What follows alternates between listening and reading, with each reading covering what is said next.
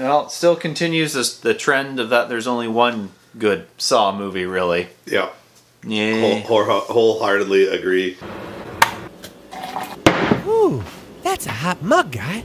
Hey guys, this is our review for Saw 2. Yeah, Saw 2. Continuing the trend of our, we're hoping that maybe we can get through to all of them before the new one comes out on Halloween. Nay, nay, oh dear God, 1,000 times nay. And, yeah, I don't like this one. Honestly, this is the only one other than the first one I've seen more than once.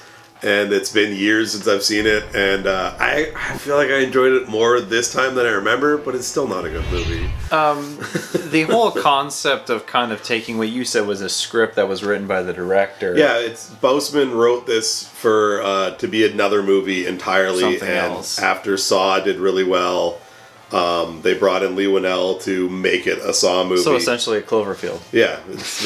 It's got some ideas that I think are kind of cool, like these guys being trapped in a house, having to figure out the clues, all the while Donnie's trying to figure out where his son is because Jigsaw's in the room with him. On paper, in concept, these have a cool, like, it'd be a cool synopsis, but holy shit is the execution kind of messy. Yeah, I mean, it is Boseman's first film. I mean, granted, he does 2 more of these dumpster fires, so like I'll say, like, maybe some of it's there, but I do like aspects of this movie. I mean, the escape room thing is kind of cool. I like that that's the way it kind of plays out.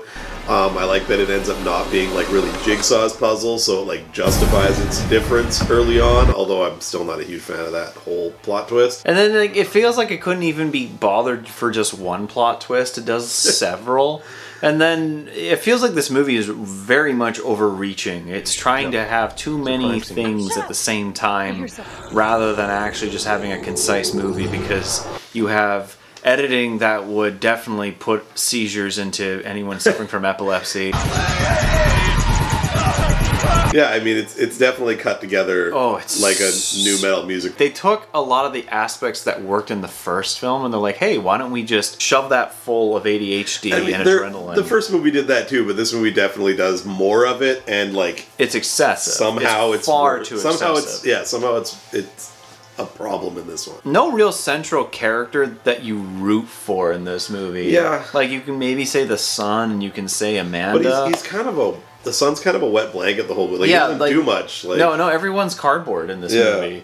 And except for one particular character he's just an infuriating cardboard, being the drug dealer character. I remember absolutely detesting this guy when I saw it the first time. I was like, he's an idiot, he's stupid, this guy is just there's nothing about his character that's enjoyable. Like, obviously you gotta have an antagonist in sort of situations like this, but he's literally just a brick wall. I'm getting out of here. A brick wall that is aggressive and pulls off something completely impossible at the end of the movie. Like that. I was gonna bring. I was trying to figure out when to bring that part up, because I think the thing that bugs me most about that is it's like the moment, like we start getting the, like we talked about in our first review, the da-da-dum, da-da-dum, da-da-da-da, like it starts rolling the big thing, but that's him cutting his number off the back of his neck, which doesn't matter at all. And you think that someone like this big brute who's got a muscle shirt on, essentially, hey, look, there's a number on the back of your neck.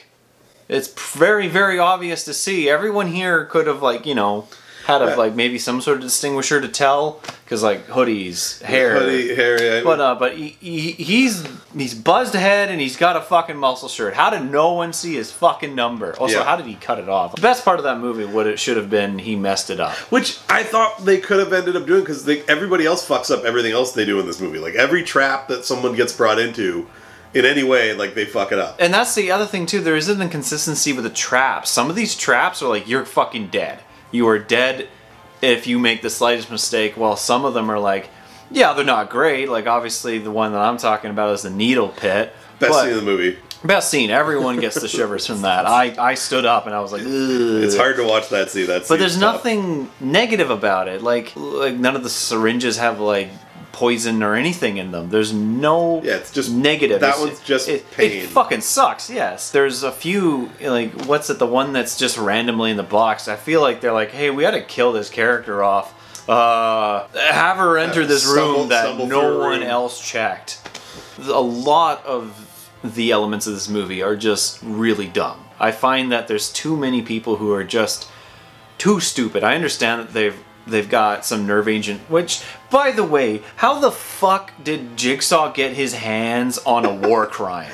A literal war crime. It seems a little fun, like that's one of those, and it kind of gets just like tossed aside. Like, of course you'd have this. Also, how do you get this house? How do you get this house built? That is like, multiple houses. I mean, I guess, yeah, multiple houses. I mean, I guess, again, if you go by the canon of the rest of the movie, there's like 45 fucking cops on his payroll, basically. Yeah, apparently. So. Like, yeah, it's just like the further and further the cult of Jigsaw. We haven't even got to the Hoffman era yet. No. It's a very messy movie. It was ambitious in a way, I'll give it that, but I feel that it reaches way too far with too many things. Too many conveniences. I feel that you say like the director having this being his first time experience, as well as like obviously not having someone as experienced as James Wan was. Even then, James Wan was. Yeah, I mean, he's a year out of his first film at this point. But he just a much more concise idea, and then the melding of the two scripts just doesn't work. Yeah, some parts are okay, other parts not at all. And I feel like that ended up. I mean, it also kind of heralds. I mean, it sucks because it actually maybe fits in more than we're giving it credit for, because I think it heralds a lot of the nonsense that comes later in this franchise with the too many twists and the deliberately confusing timelines for things and like the geography is all over the place, which I commented while we were watching it. I kind of like some of the editing where the some geography, of it's not where bad. Like it pans off somebody walking as if they're panning to the people next to them, but they're in a different room. I thought that was cool, and deliberately confusing on the ending geography. can definitely be kind of commendable because it does have like that element of like, oh, they're in the house at the same time. It does give you this multiple feeling of false sense of hope, I guess, and that part is good. I feel like the ending is the most decent part of the whole movie, aside from the needle scene, the needle pit, and the ending. But even then, like the editing is just it's like it's way too much. I mean, it does have a Mudvayne song in the credits, so nu metal lives strong in this movie. Yes, so that's what I definitely can see that maybe they had some of those own criticisms themselves, because the third movie is literally the most concise thing. It is. I'm looking forward to watching the third one because I honestly, I know three's the end of Jigsaw. That's like the only thing I remember. It's the doctor.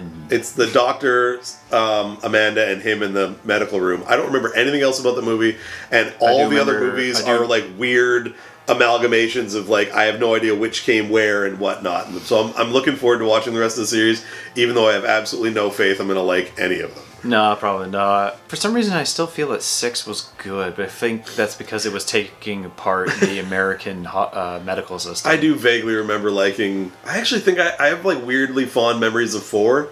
I don't know why. Like when I think of the Saw series, like 4 sticks out of my Donnie head. Wahlberg, which by the way, he was in this movie too. Yeah. Don't worry though, they'll forget that he was in it too. So in the end though, what's your rating for this? I'm gonna go with a 3. Honestly, like I did enjoy it more than it's not good, but I did enjoy like bits and pieces. I like the needle scene's fun. I like the ending, and I think that when I get down to the ones of the later series, or like the straight up like -48 that I'll give Jigsaw. I think I need to give this one a 3, like relatively speaking, but I part of me enjoyed this. I could see it's not good. I could see the want to give it a 3, but I just can't. It's just so irritating to watch. The editing is awful. Like, the only good part about it is the twist at the end. Not even the twist at the end, just the ending. Puns though. Jigsaw dropping some mighty fine puns. Oh, the safe. It might even get a bump up to that 3. Because he's in a safe and secure place while he's like sitting next to the safe his son is in. Like, it's stupid. He's close at hand and things. Yeah. That's so stupid. But that whole interrogation Jigsaw scene, making dad jokes. or he's just being like cryptic. It's like, I would want to punch him too. It's like, I mean, that's all he wants him to do. He's being cryptic. Yeah, and then also Donnie Wahlberg's entire thing is now there is like just wait for 2 hours, like that was the goal. But how does that correlate into? Anyways, but my rating for this is a 2 out of 7. It has some okay elements, but it's essentially a very, very crappy version of the first movie expanded. Yeah, it's not as. I mean, I gave the first one a 5, and maybe a 2.5. Honestly, Yeah. it's not good, but I did like it more than I remembered liking it. So I remembered exactly all of the parts that I didn't like about this one. All right, well, guys, that's our review for this one, and now we're about to watch number 3. We're trying to blast through a couple of these. So, and we'll be serious this time, unlike every other time we've said that we're going to do it fast. So, hope you guys enjoyed the video. If you did, leave a like, and if you're interested in more, subscribe. And wait till we do number 3, which will be hopefully very soon, depending on my editing. All right, see you guys.